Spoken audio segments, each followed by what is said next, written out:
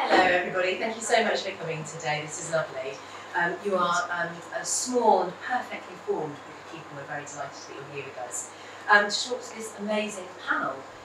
There are sort of two worlds here of revolution and protest. We have some actual Greenham women who are the subject of an amazing film, which we'll show you a trailer in a minute, called Mothers of the Revolution. And we're going to talk to them, and I will let them tell you more about themselves, because I did make the mistake once of starting to introduce a panel of Greenham women who then immediately said, I think we can talk for ourselves, thank you very much. So I never made that mistake again. It wasn't my review, I have to say. No. I was going to ask. No, I'll tell you later, sorry. It wasn't working, was it? I was right. Ah, there we go. Dulcet tones. Could you hear me okay anyway? So I don't need this to be terribly close to it. Fab. And then we have the subjects of an upcoming film that's been funded by the BFI's youth strand of filmmaking and projects, which is called Protest. So we've got Revolution and Protest, see what they did there. They are, again, I'll let them explain themselves to you in a moment, but they have been on, a lot of the people in this room have a connection to Greenham, and the younger people are part of that there because they came on a kind of a celebration that we recreated recently, which I'll tell you about in a moment. That's to do with me. So just a very quick temperature gauge. Hands up if you do, or when I'm saying Greenham and Greenham Common Women's Peace Camp, you know what it is that I'm talking about. Absolutely fine to not know. Brilliant. Okay, so some parents here, very well briefed, excellent. And a boyfriend of mine, obviously up on it. Great, fantastic. So is there people here to whom it is brand new information? Fantastic. Okay, this will be a whistle-stop tour that I hate doing in front of actual Greenham women. But to very briefly summarise what it was a women-only, non-violent direct action camp that was set up 40 years ago last month by a group of women who were appalled that we were going to have American cruise missiles in this country in order that America could better fire at Russia, and Russia would then fire back to Europe, North America, and it would take about 10 seconds later for America to be annihilated because we'd have gone first. Just a bonkers plan. If there was, and this was during the Cold War, if there had been any. So a group of women from Wales walked all the way from Cardiff to Greenham Common, where these missiles were going to end up. And all they wanted was a dialogue. That's 110 miles, so it's really tiring. I can tell you why I know in a minute. And they didn't get listened to. So like the suffragettes, they chained themselves to the fence. They stayed. Lots and lots of women from the second wave feminist movement, from the peace movement, from all over the country came and joined them.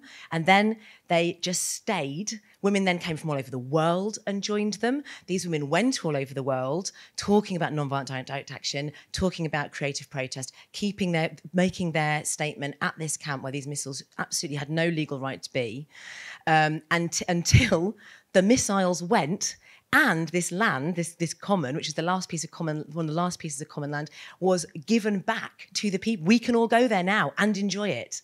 And it is the biggest female-led and largely female-only protest since suffrage. It touched the lives of thousands of women because a lot of women lived there, some of them all year round in the mud and winter and all the rest of it, experiencing state violence and all sorts of things, as well as lots of local support and all sorts of local criticism. So there's a lot going on.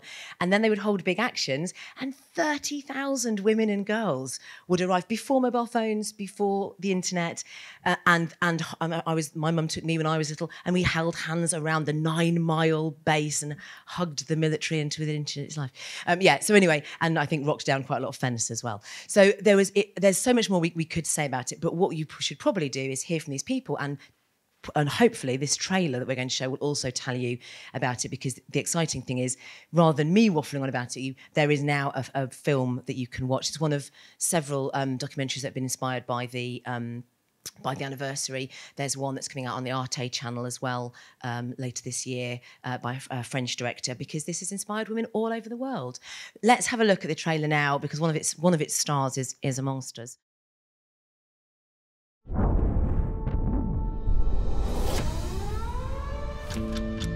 There was this 4-minute warning the government would give if there was a nuclear threat. 4 minutes to find her children, to say goodbye. We knew there was this place called Greenham Common with foreign missiles on our soil. We had to do something. We knew we were crazy, but we had to do it. All these women with one purpose had come together. This is the story of the ordinary women who helped end the Cold War. The arms race was between two powers. You can't just focus on one without looking at the other. It's a dance. I said, I think we should go to Russia. There was this group in the Soviet Union. They were the Russian counterparts of the Greenham women. The government and KGB consider us dissidents. And there's a car behind us with all these guys just looking at us. I've never had a tail before. That was the first time when I was really scared. There are consequences. I thought about my children. For a moment, you thought that you'd failed. We have to bring it back to the nuclear weapons. Whatever campaign we had, we'd started it and it had to continue. You can't just stay at home. You have to go so as to lend power. We were much, much closer to nuclear war than with the Cuban Missile Crisis. The risks of doing nothing were greater than the risks of doing something. If you want to change something in the world, then you just go ahead. Don't wait for directions.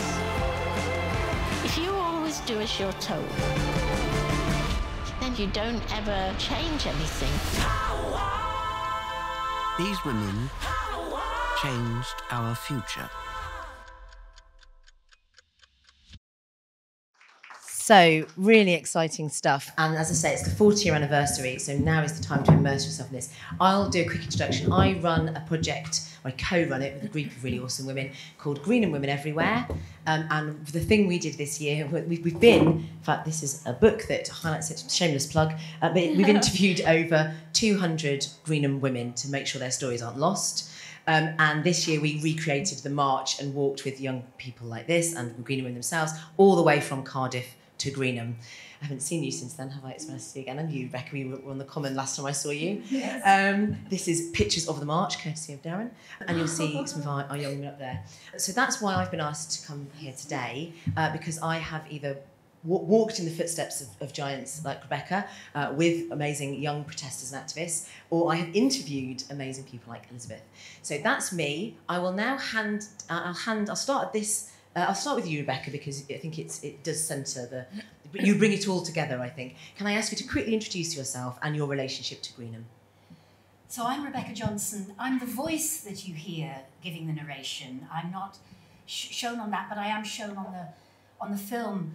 And I lived at Greenham Common for 5 years. I didn't do that walk from Cardiff to Greenham because I was actually going the other way. I'd been teaching for 2 years in Japan, and I had gone on to, and I was coming back to London to study at SOAS on the Trans-Siberian.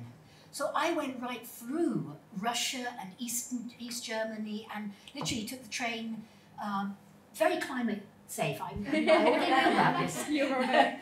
And so I knew that these were people just like us. But I only started going down to Greenham when it became a women-only peace camp, and really dedicated it to empowering women from all over the world to release our creativity to make the changes that were necessary to make. We were taking on, you know, the US, the Soviet Union, the British government as well, headed by Margaret Thatcher, you know, who were pro-nuclear weapons and who were deploying this new generation of nuclear weapons. And so we didn't, you know, the orthodox view of being was passive resistance. And we had a lot of women coming to Greenham actually who'd experienced a lot of violence long before they came to Greenham, in, you know, from family to you know, street violence. Of course, that's all we're now recognizing again. We haven't stopped that. Mm-hmm. And we have to take that on in everything we do, just as we have to take on climate in everything we do, which is today's kind of other extinction threat. But of course, we did what Greenham did during the 5 years that I was there was get Gorbachev and Reagan to do the treaty, what became known as the INF Treaty, Intermediate Range Nuclear Forces Treaty. And at that point, I mean, I'd been there 5 years. I'd gone through a lot. I was absolutely exhausted. But, you know, so I actually took it as my chance to leave and to remake my life.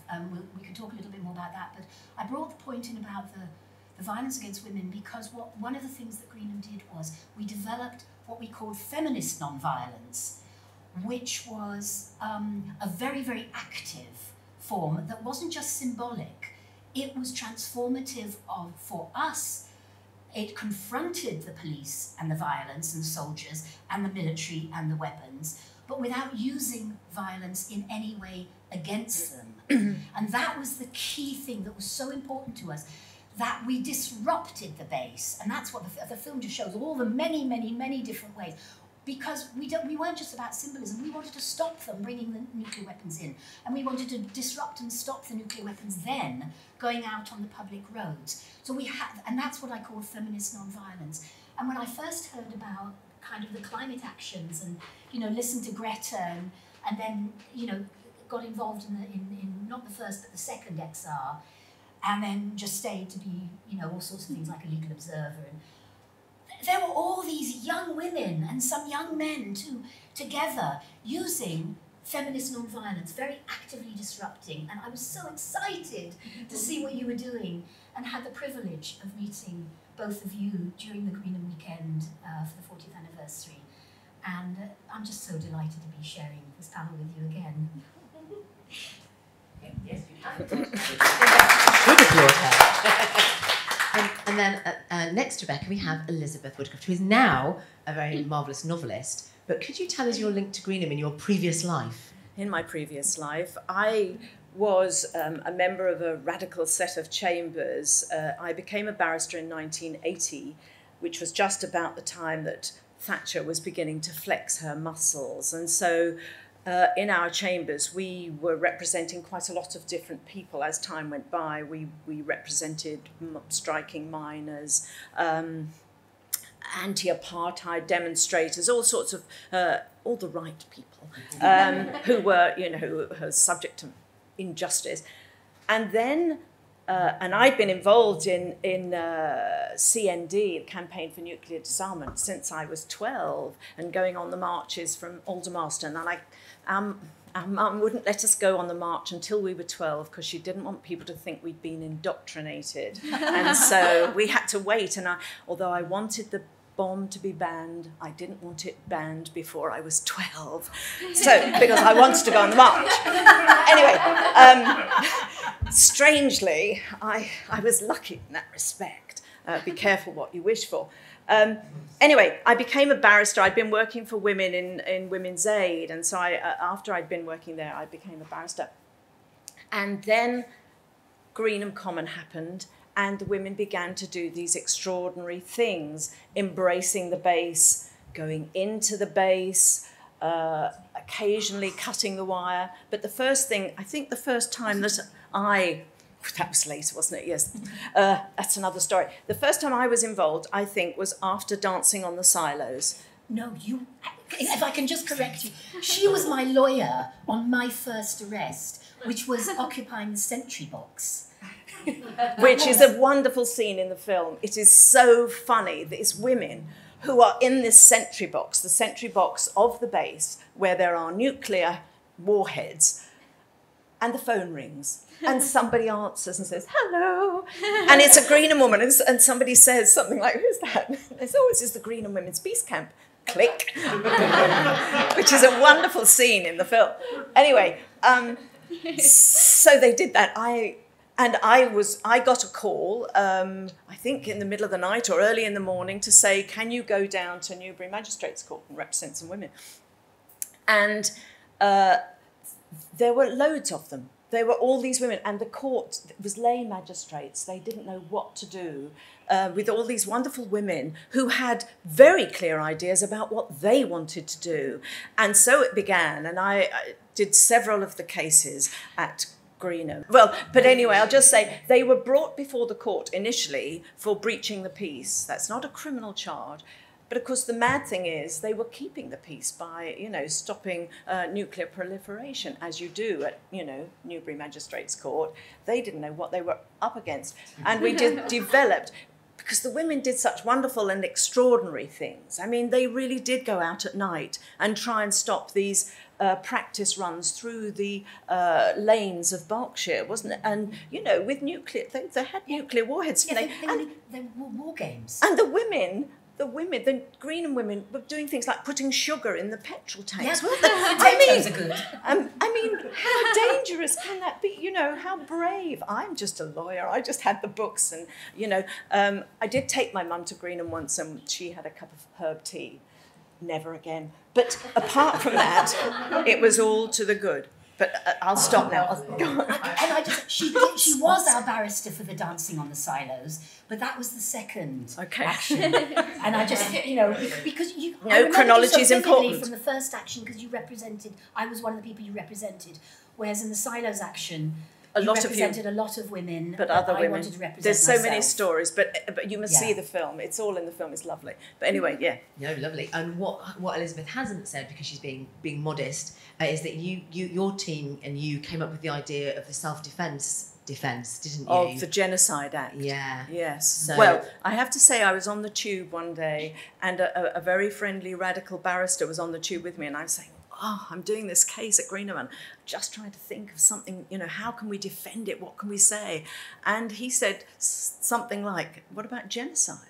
And so it became, the defence that we used was that the women were behaving in a way that was self-defence to protect themselves or others, their families, their children, from the offence of genocide, and that is a valid defence. And indeed, it was a valid defence until later, and I will come back to that possibly. Yes, but lovely. hey, at the Perfect. moment, And then we have Xanthi and Poppy. Xanthi, do you want to introduce yourself? Yeah, sure. Hi, I'm Xanthi. I'm a young activist, so I do quite a lot of activism for the climate and stuff, so I was involved in Extinction Rebellion as well, like yourself, and I set up a local youth group in my area for young people in exile to get involved in actions and stuff like that, and I've done other stuff as well. I've been quite involved in the Black Lives Matter movement, especially like last year when things kind of got big, and I joined an organisation who were doing protests every week on a Sunday called All Black Lives UK, and I do a bit of performance poetry and stuff, so I would perform poems and stuff like that, and yeah, I was quite part of that movement and reading my stuff and sharing the message. So yeah, that's kind of me, and my involvement with Greenham was through a different documentary called Protest, I think, and we are three. Well, there's another one of us. It's lovely Evie, who couldn't be here today, who's great as well. And we were kind of learning about Greenham and our feminist like protest history and non-violent direct action, which is really interesting when, especially being part of XR, where it's like, where do these things stem from, and it's not really talked about. And that's very much like the strategy that they use, which is, so it was amazing to learn about that, and so I joined them for the. You might be able to see me there. Yeah. Just subtly. So I joined them for the 40-year anniversary march.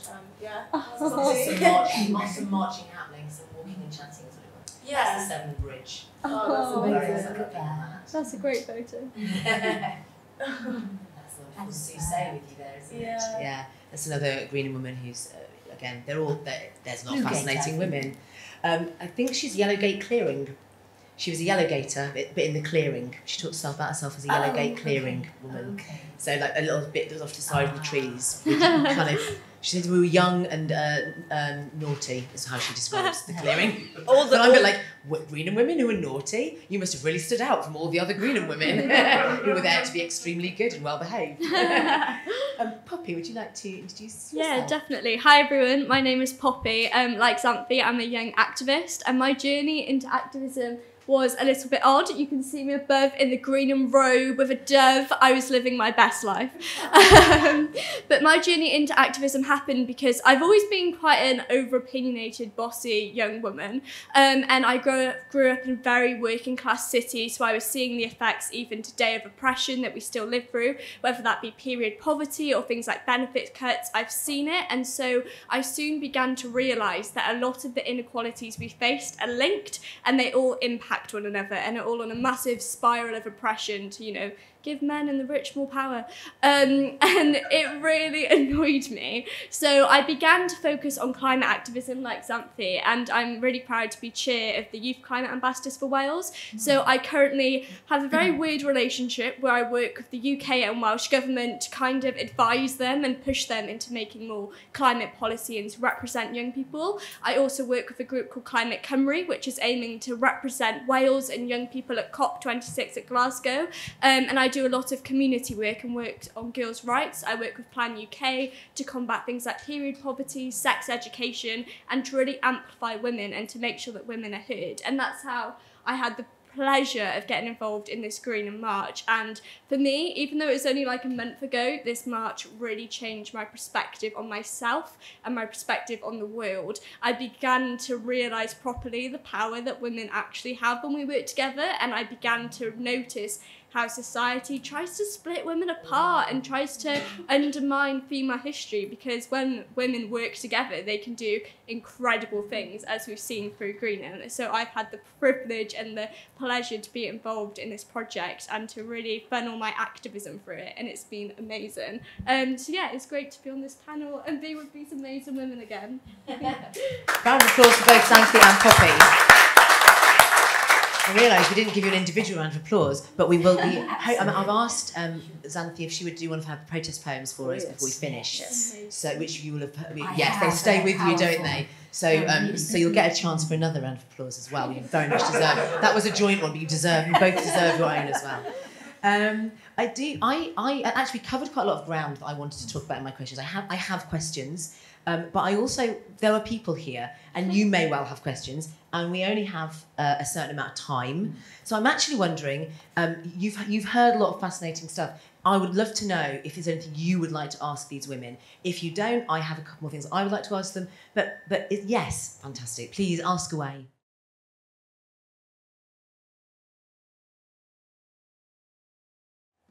That's a really interesting question, because I also actually had a question. I think that the laws that this bill takes to the next level, some of them are put in place to deal with the Greenham women, are they not?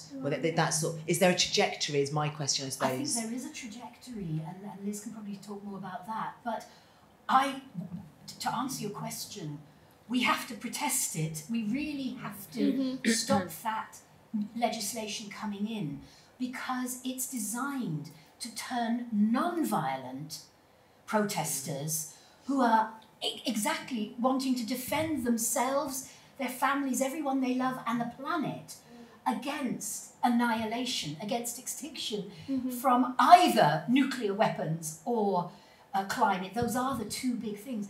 This is not, we're not the terrorists. It's the military, industrial, business as usual, backed by laws that are now, and if you start treating non-violent protesters as terrorists, then then what happens is you criminalize democratically needed protests. Now, when we were first being charged, my first couple of arrests, the sentry box followed by the silos, as Liz said, they used a 600-year-old law. We were talking about nuclear weapons, and they did us under breach of the peace, and of course we had an answer, we're keeping the peace. And that one is civil, but we went to prison for it because we made the choice not to sign something that said we would leave Greenham and not, we would be, you know, we would not do Bound this over. again. You'd be bound over. It's basically a law against sort of, you know, violent, drunken, whatever, you know, hooliganism or noise or whatever the government wanted it to be about. But over the years, it has refined down more and more, and I think it's profound. This latest one is the worst of all, because it doesn't deal with any violent terrorists, because actually there are laws that already do that. It's using that kind of othering of, you know, trying to make us look like that. That's what they did in the 80s with the film, and I do encourage you to see the film. It was on yesterday morning here, and I don't know if they're still going to show it again here. But the way that they tried to open up to open us up for well, also if they start calling us non-violent protesters terrorists, they also unleash violence against us. Yeah. It makes it permissible. And it makes it permissible, and that is what happened in the 80s. The way they did it then was they kind of vilified us as lesbians, because this was a really toxic time of gay bashing, and quite a lot of us, you know, face violence. But all Greenham women face violence because the media put that on us. But now, this law, and this is where I'll stop, is actually putting labelling us terrorists. And this will make particularly young women, but all of us, much more vulnerable to being attacked when what we're actually trying to do is save the world. Yeah. Yeah, I think I was going to say, I think what this kind of bill does is it further oppresses the people that are already most oppressed, and especially because it's the police. So say with like Black Lives Matter movements, I feel like it's one of the worst things to happen, because it's going to further oppress the people that are already being oppressed by the police and already face more violence from the police. And it's taken away our like fundamental right to be able to have a voice, and for many people that is the way that they can have their voice, is taking to the streets. Not a lot of people can get inside these places, and that is how change is created. And they know that it's just like, oh yeah, we'll put something about noise, and it's just, yeah, it's ridiculous. That's what I think. Can I add something? Yes, okay. please do. I think the bill is disgusting. I think it makes me feel really ashamed to be, you know, run by a government that thinks that that's acceptable. And I think, like Xanthi said, it's a way to continue to oppress people and to belittle people and to make us feel like our opinions are wrong or don't matter. But on the other hand of that, I think that shows us how powerful we are, because when a government is that afraid of what happens when we join together and we unite to protest against them, I think it shows how scared they are of what might happen when people begin to collect together and realise their opinions and realise what is wrong in our society and fight against that. So I think whilst passing this bill is disgusting and oppressive and such a violation of our rights, if anything, it's empowering to know that they're that afraid of our opinions. And for me personally, it just pushes me to want to keep showing them my opinion and my voice, and showing them when they're wrong and protesting against policies and against the lack of climate action, etc., that will oppress us even more in the long run. So I think the bill is awful and a really massive step back, but we need to make sure we spin it to make sure that it reminds us of how powerful we are, because they're that afraid of what's going to happen when people see us and listen to us. Right. So I was asking you, do you see a trajectory from the way that, because I know I was fascinated when I interviewed you about how the Greenham women used the law and used it to put their own take on their story and get a platform, but equally the law and the bastions of the law and the legal world also learnt and put more and more laws in place to criminalise more and more things that the Greenham women were standing for. Am I right about that, Elizabeth? Talk to us about that. Well, I think the government of the day were terrified actually by the Greenham women, and I think, just picking up on what Poppy said, I think when you have such a big challenge as this new change in the law, what the Greenham women were doing was finding new ways of protesting. And now, the world has changed since the 80s. We've got, the internet, we've got social media, and so there's all sorts of ways of getting the message out. But one of the things for example, that that really touched the country, because I think what you have to remember is that people really responded to Greenham. People loved the Greenham women. People loved the fact that women were out there doing this, even though the Daily Express and the Daily Mail were just, you know, were sort of talking about blanket-wearing, wood-fire smoke-smelling women roaming the streets of Newbury. What actually was happening was that day after day, especially when those big cases came up, when there were 30 or 40 women in court, women were saying, no, I'm not going to be bound over to keep the peace, and the only thing then that magistrates can do is bind them over, and, is send them, if they won't be bound over, is send them to prison. And so day after day, prison vans were leaving Newbury Magistrates Court filled with women, and it was so powerful as an image. I mean, it must have been horrible for you, but women were, well, first of all, it made a connection with the suffragettes, and everybody had a memory of how badly the suffragettes were treated. And then this was women. So in a way, you didn't care if people thought, oh, darling little women being taken to prison. It was your message. You want, you know, women who are so determined to fight for peace that they will go to prison. And I think that that's the challenge for the new generation, is to take that law and to expand it and find ways of fighting against it, and people will respond, and then the government will have to do something, because in the end, those nuclear missiles left the country. And so, you know, Greenham women won, and you will win too. So, you know, keep at it. Yes. We have to collectively win. Yeah.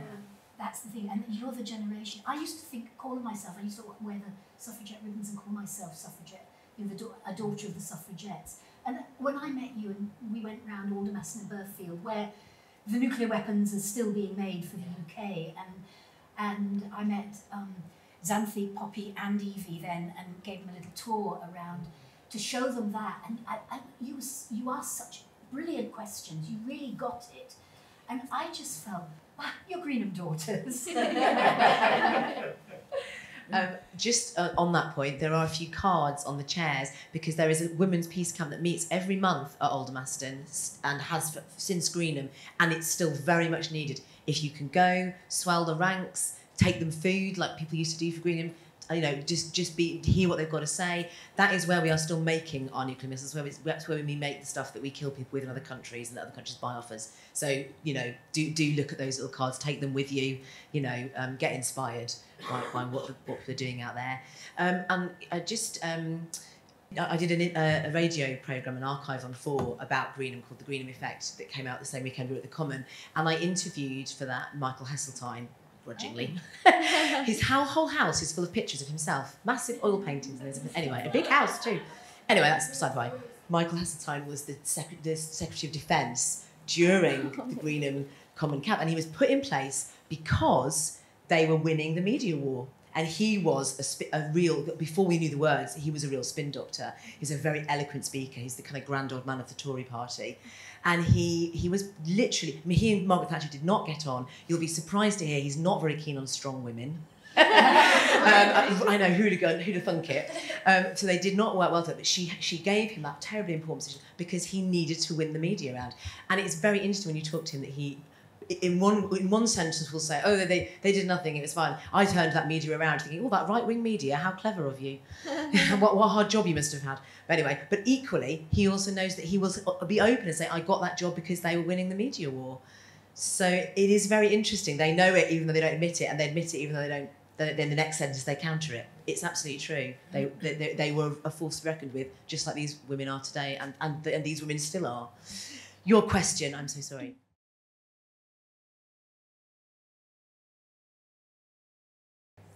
Thank you. Yeah, that's a very interesting question. We also, we had to weigh everything up. What to do that would further the messaging that we would, you know, trying to convey, and what not to do. But we couldn't be guided by whether or not we were popular in the media, because the media, as we've just been talking, is actually, you know, the media is it should be an arm of democracy, and in some cases it is, but in a lot of cases it's actually an arm of state authority. And, and some of it's very deliberate, as we found out, from the defence correspondent of The Guardian in the film, of a unit set up in the Ministry of Defence to, and they actually had messaging to brand us burly lesbians instead of, and then, also, and of course we said, yes, we are, some of us, and then we get this other branding, which the film has, is Mothers of the Revolution, and it's like, well, not all of us were. I was a mother of the Aldermaston Women's Peace Camp, actually, which we set up out of Greenham. So what I love about Insulate Britain, which I think is taking the right kind of... Extinction Rebellion took the name Extinction Rebellion to describe exactly why there had to be the protests. But once that becomes too familiar, then you need other ways of messaging. Now, we all know that there is a demand going right across the country that how our homes, our offices, our buildings have got to be insulated because we mustn't use as much fossil fuel, as we've all been used to doing. So the very name, so that's a really creative way. So yes, they're sitting down in front, on roads, but the roads and the traffic that goes on the roads is also part of the messaging. But the fact of taking the names, and I hope that more groups arise that don't only use the Extinction Rebellion name, but actually, we talked about Heseltine. I stood against Michael Heseltine in 1983 in the general election for Women for Life on Earth, which was the name that the group gave themselves who walked from Cardiff. And then the Green Party, which is called the Ecology Party, asked if I would stand for them too. So it was like Women for Life on Earth, ecology. Well, yeah, that's what we stood for. Now, Heseltine was so scared of me that actually he refused to do any constituency debate at all with me. Now, that meant in some cases that I didn't get invited, but the Rotary Club, very conservative, in Henley-on-Thames, left an empty chair for Michael Heseltine because they were outraged that he refused, to discuss this issue with me. And I had been asked to, so that's a creative thing, a protest. I think in the next election I think there should be a climate, somebody explicitly, like Insulate Britons, and, choose the various messages that you want for the climate, and then a whole bunch of you stand. I was only in my early 20s doing that. Do that, because then the party name is the demand you're making. It doesn't matter how many votes you get. That's not the point of it. The point is to get the debate and get that kind of thing moving. And they can't stop you doing that in law, at least not yet. And the other thing is, it's really crucial. Always think through, the non-violence. When, XR made, I think, a massive mistake of going out of the road, blocking with the boats, Oxford Circus and the boat, all of that was beautiful and absolutely superb.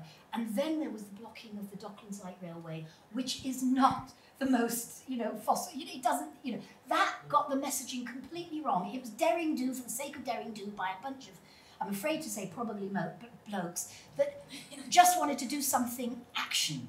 No.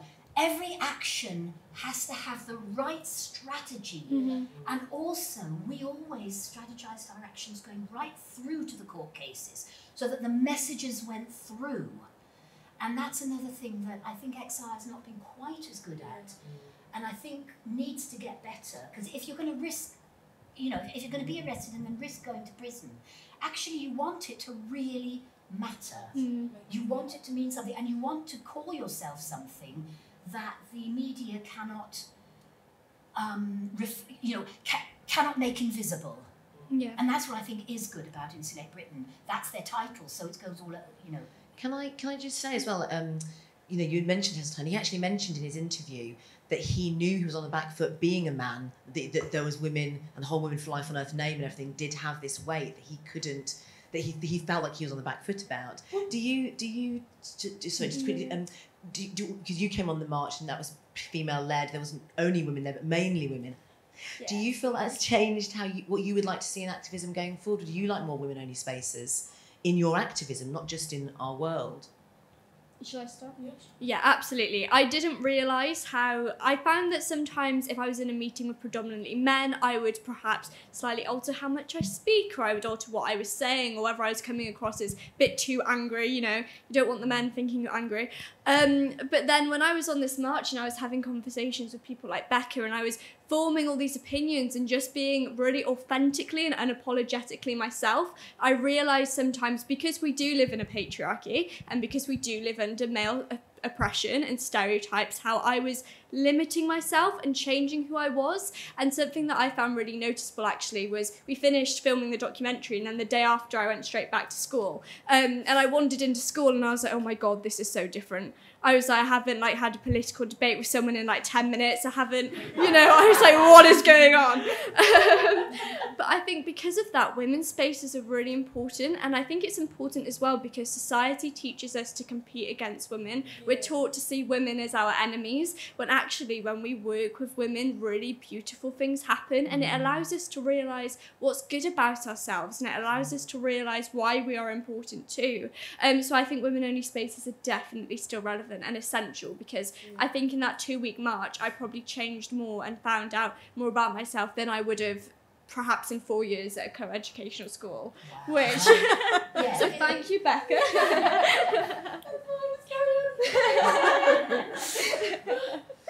Great answer. Yeah, no, I think women-only spaces are really important, and I think it was quite different for me to be in an activist space that was only women. And I think another reason that it's so important is because you need to have like every voice heard in a movement. And so say with climate activism and stuff like that, I think it's what people often forget is to think about the intersections within our identities that will change how it affects us and change how we perceive it and change how... So say with strategy as well, how do you think about strategy that is open to everyone and that feels accessible to everyone? And that can't always be done. So say with XR, I know a lot of, there's been a lot of discussion around the arrest, kind of go and get arrested and whatever, and obviously that's open to personal decision, but how do you make it so that it doesn't feel like it's further oppressing someone else? So say, as a mixed race black woman, I think about that kind of thing as well, and how maybe that further puts me in a box and further oppresses me in that sense. So I think it's really important in all kind of things to have those spaces where you can address these issues and you can address them in a safer space. So with only women, that's what it felt. It felt more safe and it felt nurturing in the way that women listen to each other, and not always, but, but I think, so I think it is really important to have that and to address that, and to be able to then allow to be for open discussions.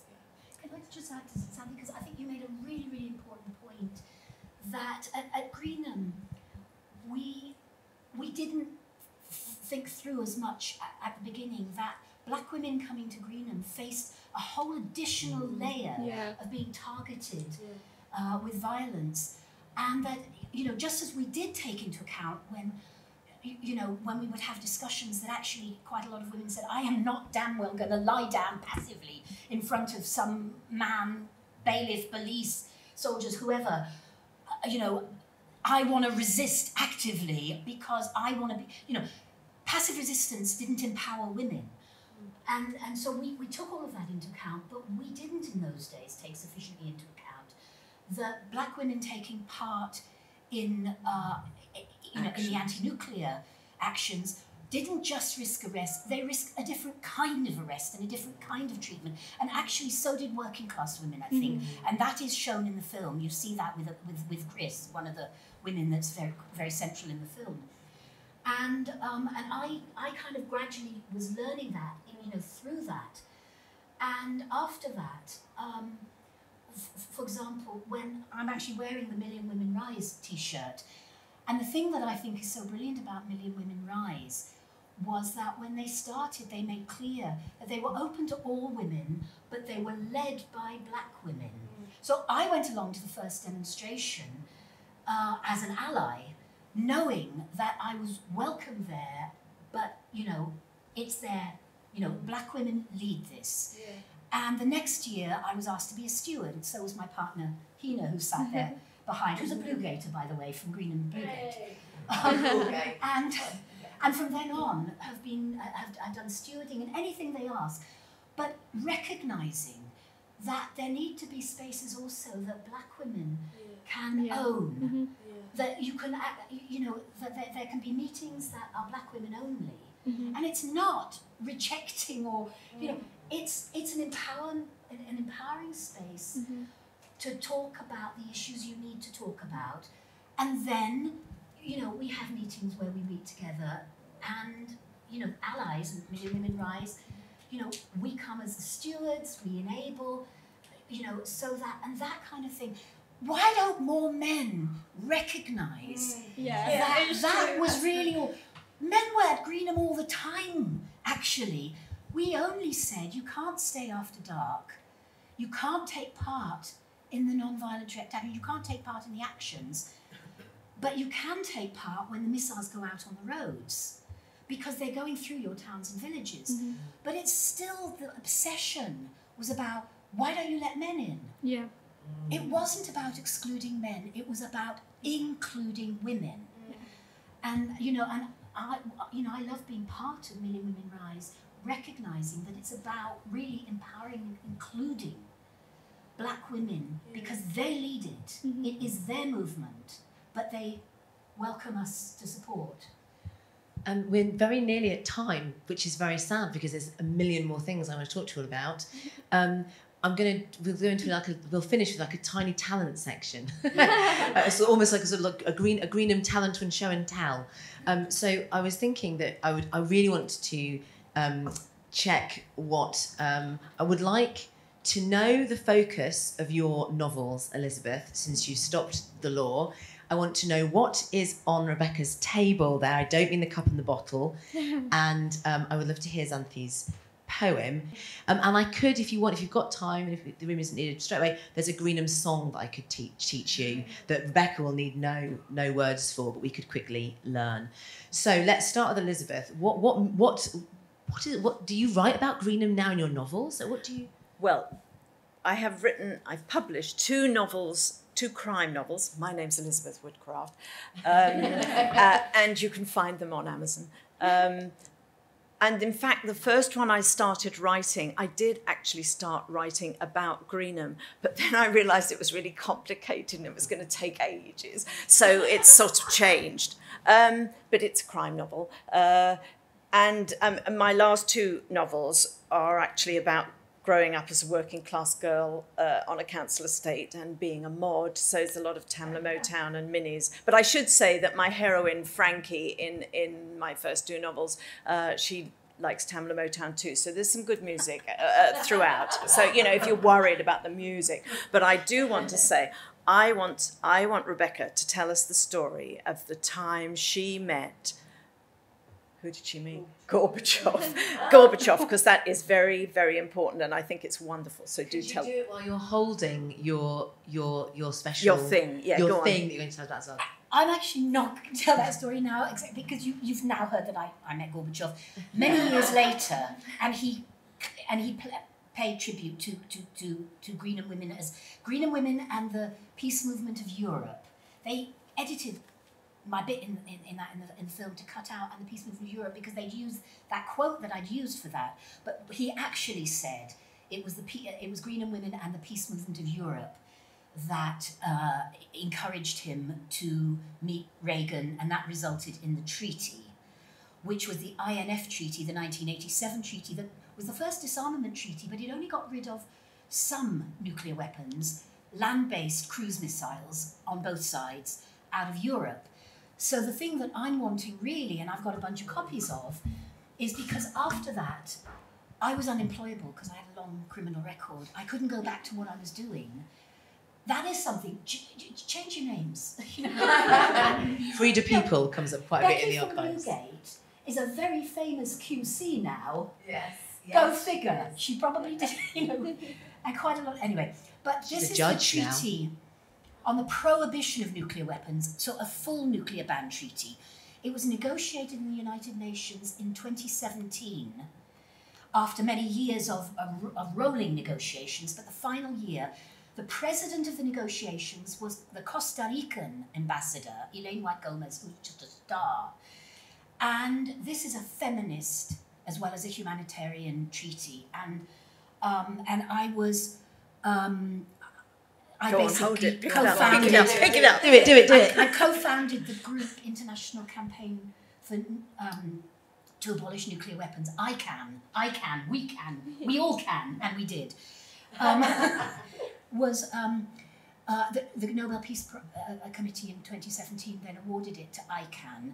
And so I, as part of the steering group and one of its co-founders, we made them do 13 of these. Say it again, what it is. It's the Nobel Peace Prize. It's the Nobel Peace Prize.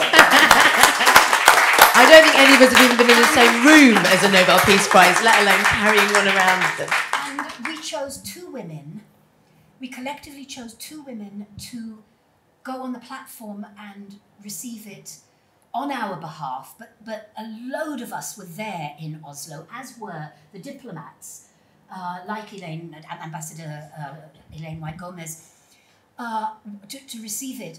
But the thing about it is this is collective. Greenham actually got nominated, and we said no, because we just knew it was going to be, it wasn't going to be the right thing for us. So when I was at the big weekend at Greenham, doing the events there, and one of them was a couple of hours where we got lots of different Greenham women telling different aspects of their stories. This is recently for the anniversary. At the 40th anniversary. Last month. I brought that down, and I sent it round the whole circle on straw bales we were outside the air traffic control tower. That also features in the film. And when it finishes, this man came up to me and he said, "Do you remember me, Rebecca?" And I looked at him and I said, "No." And he said, "I was the desk sergeant at Newbury Police Station. I remember you. Here's my wife, who worked on the base as a caterer." So I met him and chatting to them, and somebody brought this back to me because I'd said, and he said, "I don't know which is more astonishing, that you just handed out the Nobel Peace Prize for everybody to look at and take, selfies and things, or that it came back to you." And I said, "That's because it's Greenham women, and I knew that they deserve, everybody who's ever worked to ban nuclear weapons. We still have to get this country to sign up, but everybody is part of that, and that's all Greenham women, and it is all Greenham daughters as well."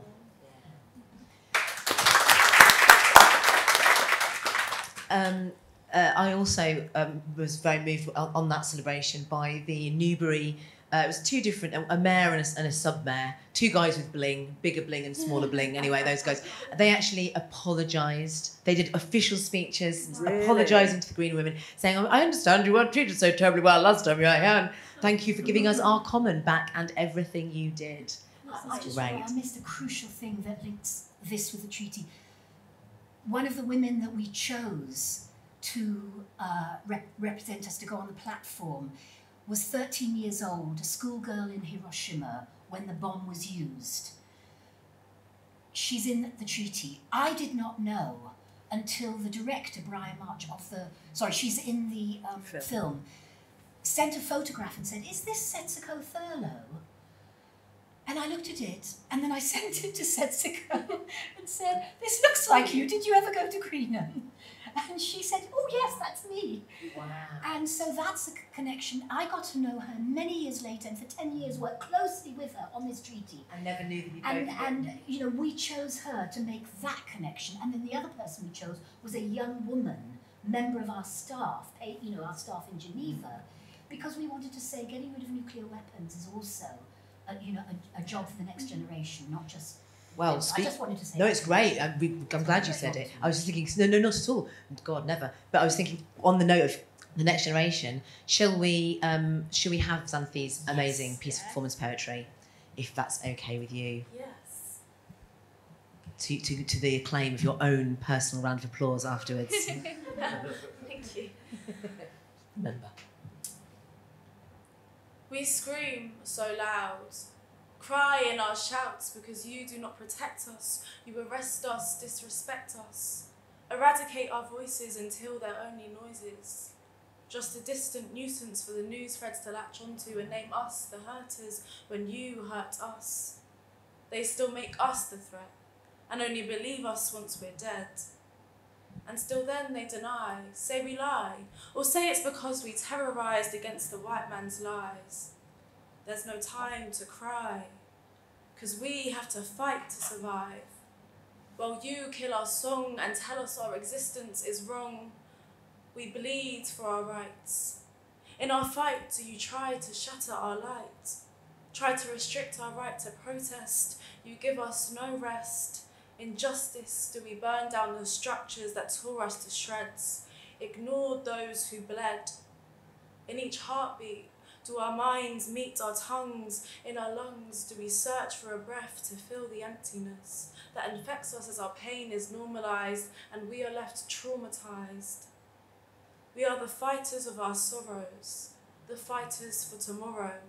From our knees do we scream that we will give them no peace until there's justice.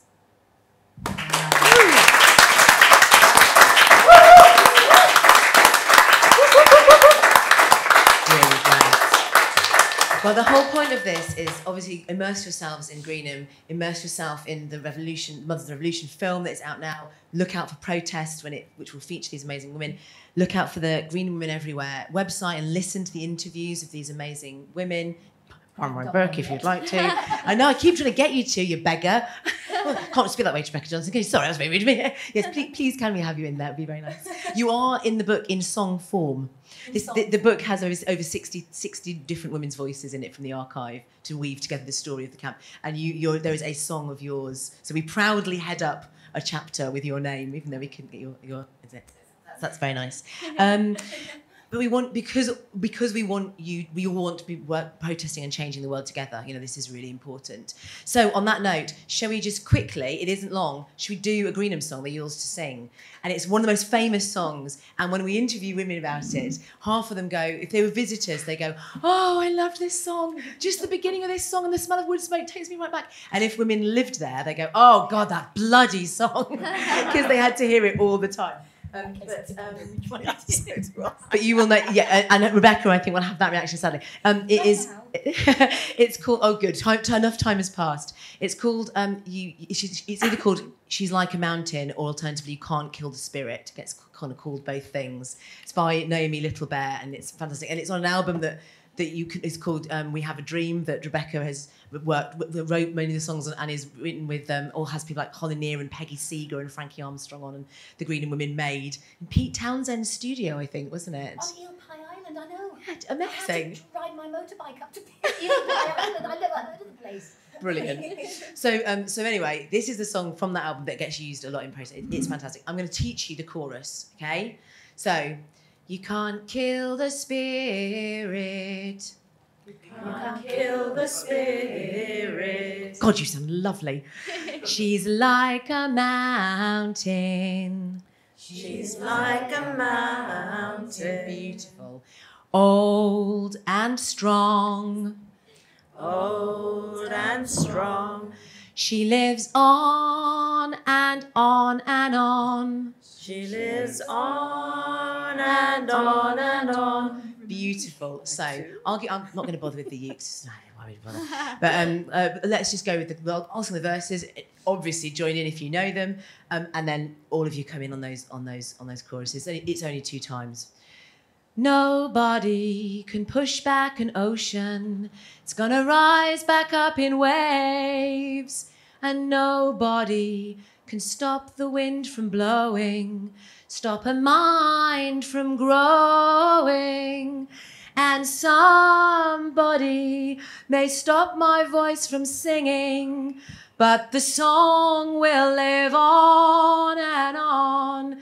You can't kill the spirit. She is like a mountain, old and strong. She lives on and on and on. Nobody can stop a woman from feeling. She has to rise up like the sun. Somebody might change the words we're saying, but the truth will live on and on. You can't kill the spirit.